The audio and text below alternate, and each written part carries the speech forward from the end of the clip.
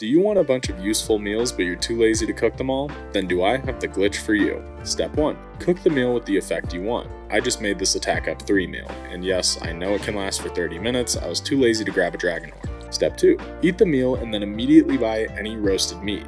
You have to buy it from a shop, it has to be roasted so it goes to the food tab, and it has to be something you don't already have in your inventory. And that's it. If done properly, the roasted food you just bought will have that buff attached to it, and now anything you add to that stack will also have the buff. So if I drop some raw prime meat and roast it, I now have more seared prime steak with Attack Up 3. And you can just use whatever duplication glitch you want to keep duplicating the raw item and roasting it for an infinite amount of buffed meals. I tried this with a meal I already had in my inventory and it didn't work, so I think it has to be a freshly cooked meal that you eat in order to duplicate the buff.